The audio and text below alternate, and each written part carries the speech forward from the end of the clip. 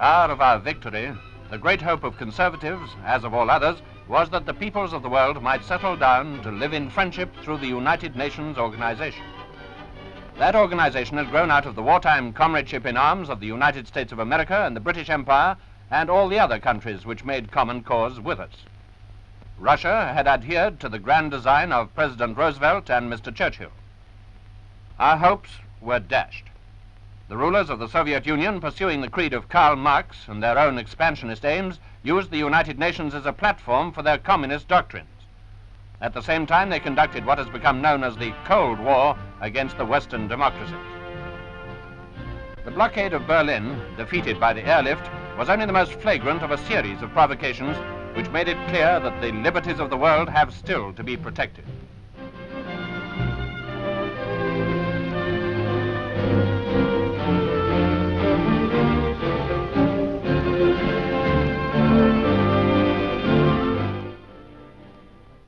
Here is an extract from the right road for Britain. If Britain is to carry out her responsibility as a defender of liberty, she must not only organize herself properly, but she must inspire all those countries who share her beliefs. Particularly, of course, the countries of the British Empire and Commonwealth. Mr. Eden, who recently made a tour of the Commonwealth, quotes another passage from the right road for Britain. We have in our worldwide circle a real brotherhood of mankind, in which each member has much to give and much to gain.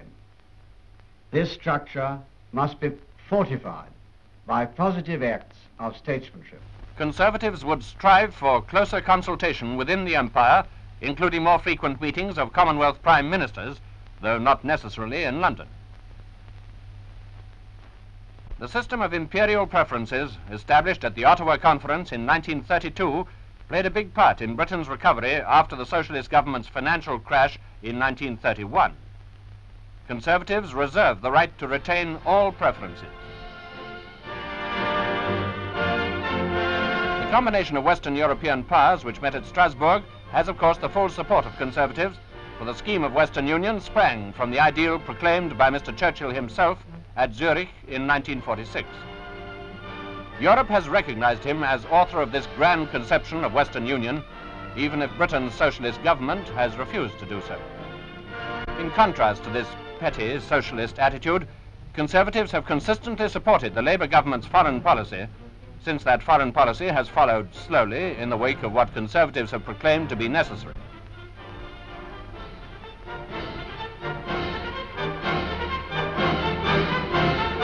Also during 1946, Mr. Churchill spoke at Fulton in the United States, introduced by President Truman.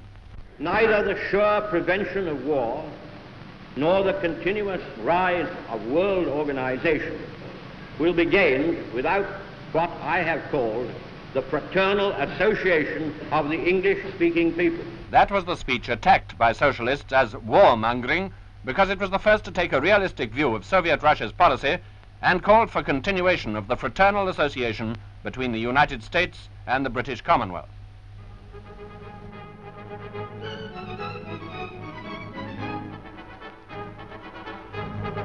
Conservatives heartily support that fraternal association and believe that the Atlantic Pact, now happily signed by the government of the United States, owes its origin in great measure to the far-seeing pronouncements of Mr. Churchill.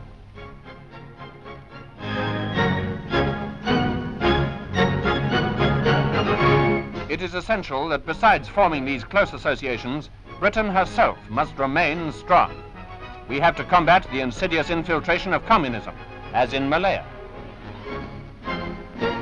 We have to protect menaced outposts of the empire, such as Hong Kong. But there is a dangerous weakness in Britain's defenses today, due largely to mismanagement, incompetence, and the lack of a coherent or suitable defense policy. The White Ensign has been fired on by the Communist Army in China. And though the escape of the gallant Amythest down the Yangtze has thrilled all patriot hearts, let us not forget that it was only an escape.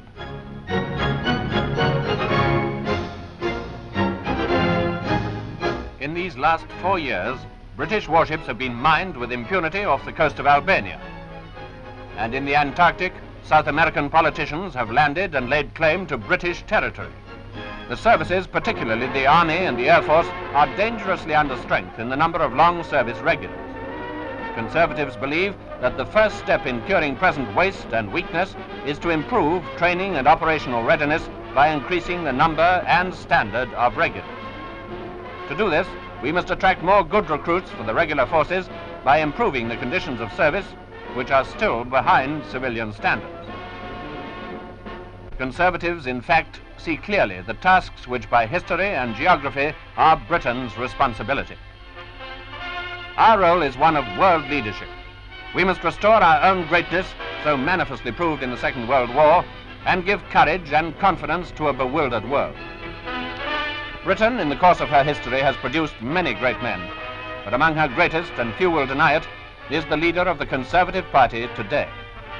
The talents of Mr. Winston Churchill are still available in this crisis of our country's destiny.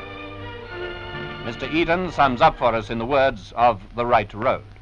What Britain needs is not only a new government, but a new spirit to meet the crisis of her own destiny. Above all, she needs a new vision of the dignity and value of human life. Man was not made for the state, or to be merely an efficient automaton. Man is a spiritual creature, adventuring on an immortal destiny, and science, politics, or economics are good or bad so far as they help or hinder the individual soul on its eternal journey. This is an age of change, but there are unchanging truths, and in such times as ours, it is above all necessary to keep them before our eyes.